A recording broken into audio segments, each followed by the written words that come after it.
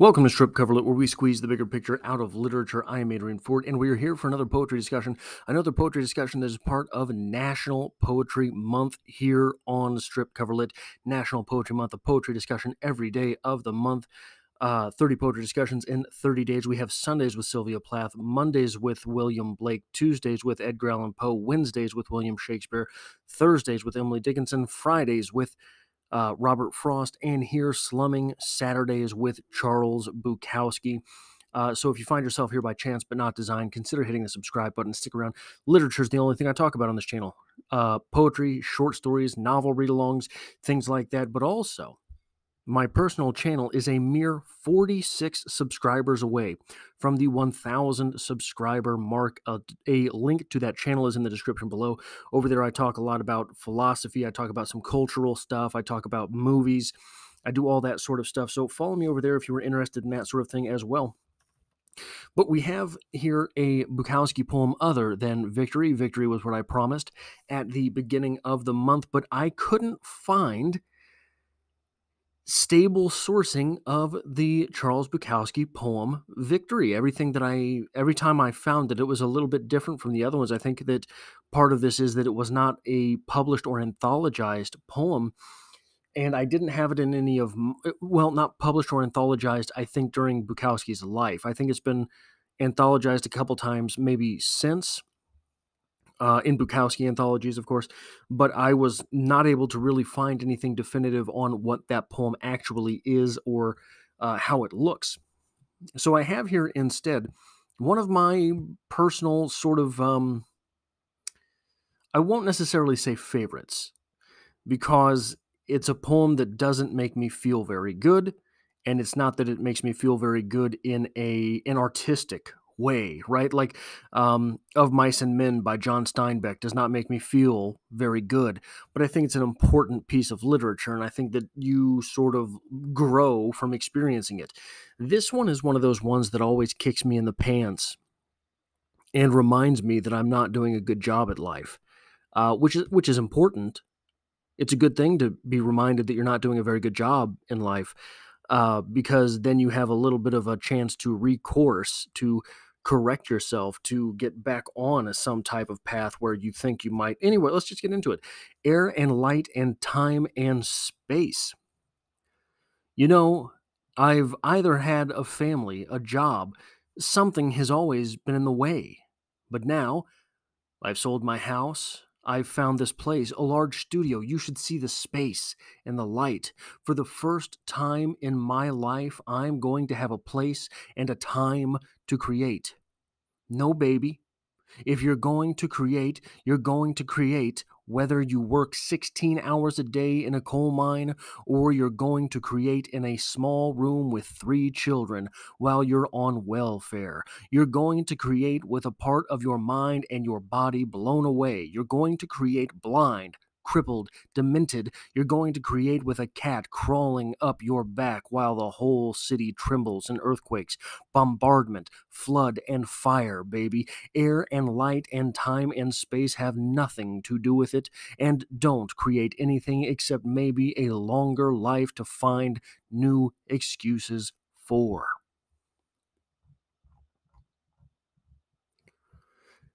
That's air and light and time and space. And I want to read it one more time because I get carried away when I read it. So maybe I didn't put emphasis on the right syllables.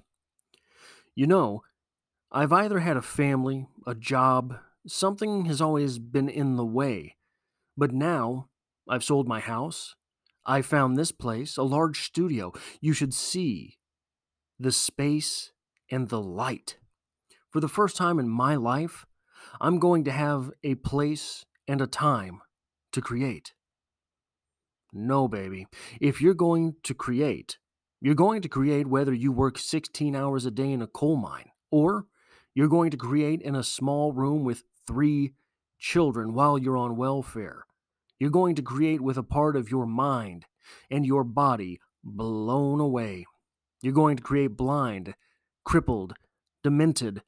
You're going to create with a cat crawling up your back while the whole city trembles in earthquakes, bombardment, flood, and fire. Baby, air and light and time and space have nothing to do with it and don't create anything except maybe a longer life to find new excuses for. So, just a personal anecdote here.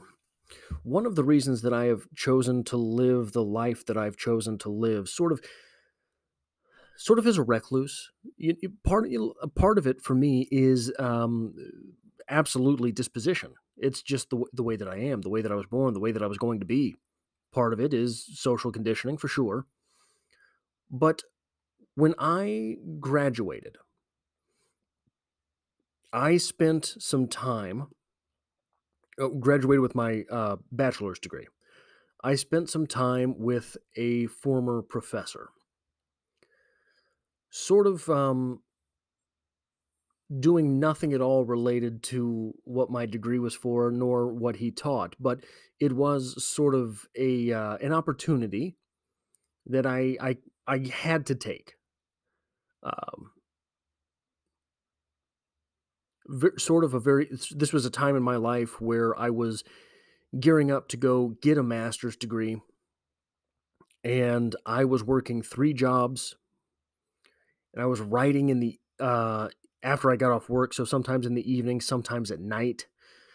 Um, Very, very difficult, very pressing for me, but it was one of these so sort of where I come from, you don't do that. You don't put your life on hold to go get a master's degree, especially a master's degree in something so worthless as creative writing. So I was taking on myself a whole lot of pressure. And I remember distinctly this former professor of mine. He had commitments. He had a professorship. He had a family. He had a child. He had um, his parents. He had his wife's parents. All of these things. And he would always sort of talk to me about ideas for stories that he had, things he was going to write someday.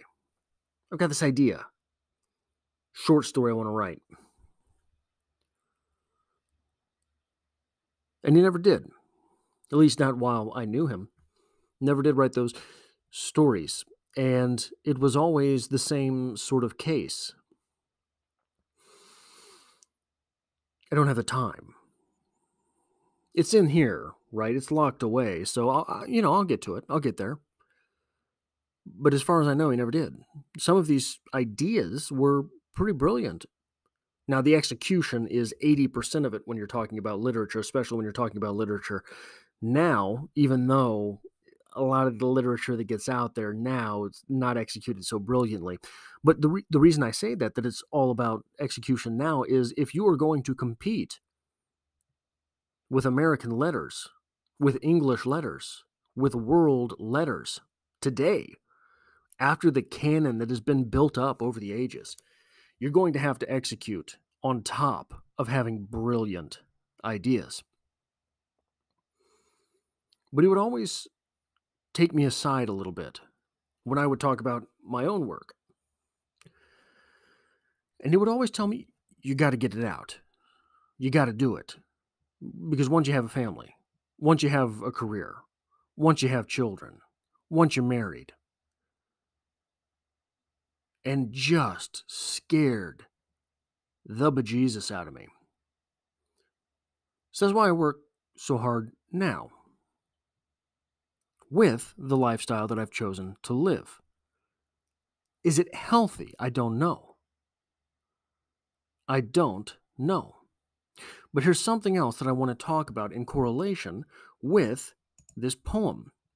It's an actual sort of principle or law by which people live. It's called Parkinson's Law.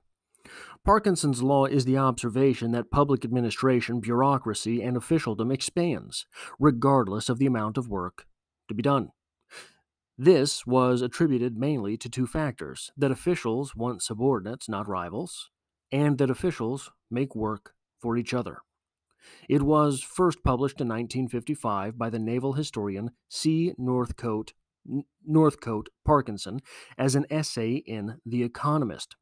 He gave as examples the growth in the size of the British Admiralty and Colonial Office, Colonel Office, even though the numbers of their ships and colonies were declining. Colonial Office.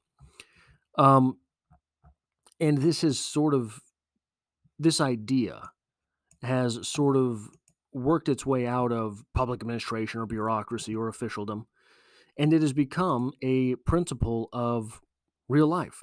Parkinson's law, essentially, what it states is that no matter how much work there is to be done, it will expand to cover the allotted time for it. So, in my own life right now, I'm doing 30 videos in 30 days. If you're over on my personal channel, you saw the goals that I have set for this month. And regardless of the fact that this video takes 15 minutes, 20 minutes to shoot, an hour to sort of research and develop something beforehand, maybe an hour on the back end of it, editing, uploading, doing the title, the tags, a thumbnail, all of this stuff. You're talking 2.5 hours on a 15-minute poetry discussion, maybe. If I do that, 2.5 hours, probably that's a good estimate.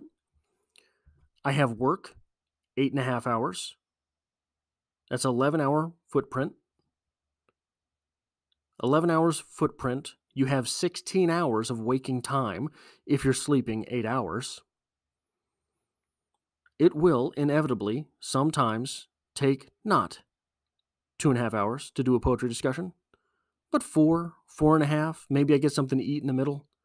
Maybe I find something on YouTube to watch in the middle. Maybe I find something to watch on YouTube while I'm eating. The meal takes me 10 minutes to eat. The video's 45 minutes long. I sit here and I watch a 45-minute video. All of a sudden, that work that should have been done in 11 hours, takes me the whole day. And you can laugh. You can make fun of me. But I bet it's happening in your life too. So the reason I want to talk about this Bukowski poem, the reason that this Bukowski poem comes up to me is this idea, air and light and time and space, it doesn't matter. During the most crimped and cramped portions of my life, when I was making excuses for why I wasn't writing, my mind was on fire. I would have all of these ideas just bustling to get out onto paper. And if I didn't do it, they just stayed in there and multiplied and bred with each other. And all of a sudden, I've got these mixtures of stories. And it drives you crazy. And I'm not saying that I'm a special case here. If you're here, I would say there's at least a 30% chance that you're a writer and you know this feeling just as well as I do. But if you're here, I guarantee you there is something that gets you in this way. There are people that I have known, certainly not me. There are people I have known for whom this is cleaning. So something so mundane as that. And I say mundane because I don't clean anything. I live in a pigsty. I live in squalor, as they say. But so there is something, I think, for everyone like this. There are some people for whom this thing is relaxation. So when all of their life is sort of hustle bustle here and there, all they can think about in the back of their head is sitting down and taking a nap. I think this is a universal part of the human condition. And the ironic reason that we have a poem so sort of miserable and wonderful as this is that the only way this portion of the human experience can be explained is when it's a writer not writing. That's the only way this gets out there, because Charles Bukowski was so good with words, he's able to explain this little portion of his life. And if he had never felt this, he wouldn't have been able to write this poem. There were obviously times in his life where he was making these excuses for himself. And in fact, it was not until later in life he was someone who was, I believe, struggling to be a novelist, and he felt that he was failing at that. It wasn't until his 30s, I think, that he started writing poetry.